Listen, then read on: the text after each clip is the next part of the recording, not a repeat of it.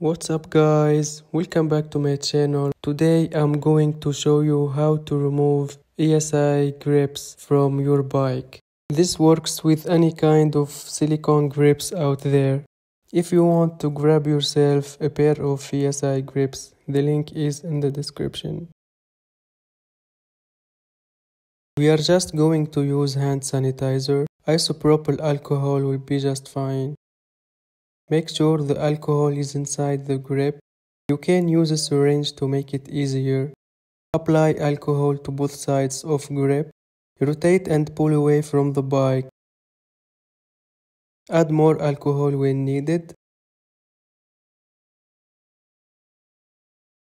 That's it guys. Now you need to apply some force